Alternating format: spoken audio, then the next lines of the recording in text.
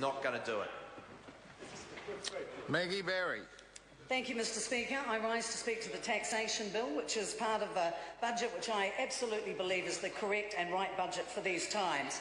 It is our second zero budget, and it is an effort to lift our economic performance, increase the amount of jobs and grow this economy, something that we understand very well on this side of the House and something that doesn't seem to be appreciated at all by our opponents. The job growth, of course, will be occurring in a place like Christchurch. We have 17,000 alone that are needed quite soon. That is an excellent thing.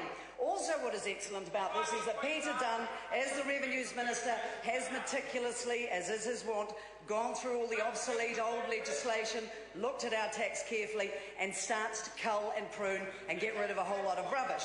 Now, we have heard a whole lot of rubbish from our opponents who seem to be preoccupied with pickpocketing, with the strange things. I seem to think that the man who burst into song from New Zealand First was actually admitting to petty larceny in his early days.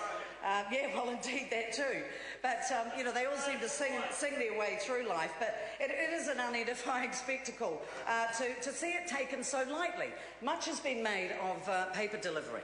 I myself was a paper delivery person. Mark Mitchell, my colleague, many others, David Clark amongst them.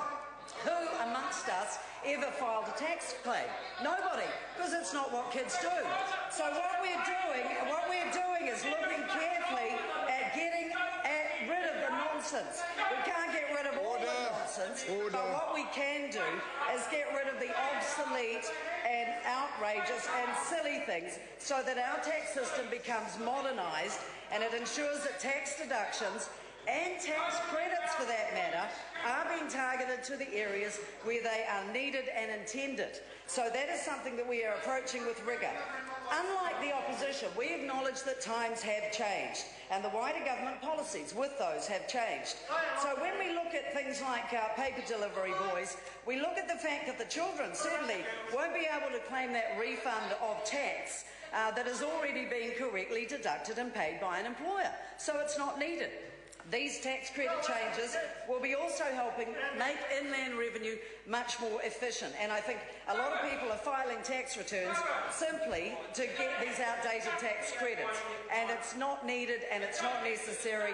And unlike the opposition, we want to get rid of a lot of this chaff and nonsense and concentrate on getting the economy back on track where it belongs. Now, the student loan scheme is something that's been talked about quite a bit. By repealing the voluntary repayment bonus, we will be saving about $12 million a year. We have indicated, it is well known, we have one of the most generous student loan support systems in the world, and we are committed to interest-free student loans, but we are determined to reduce that write-off. Since we came into government, we've reduced it from 49 cents in each dollar down to 45 cents, and we do intend to get it down over time to 40 cents in the dollar, and this budget, 2012 budget, the right budget for the times, will help in that goal. We're going to require graduates and ex-students to pay off their student loans a little earlier. We're doing them a favour. Get the monkey off your back early before you get into mortgages and kids and all the rest of it. We are encouraging them to do the right thing. And that's what this government does all the time. And that's what previous governments have failed to do absolutely woefully. So I commend Peter Dunn for his meticulous work.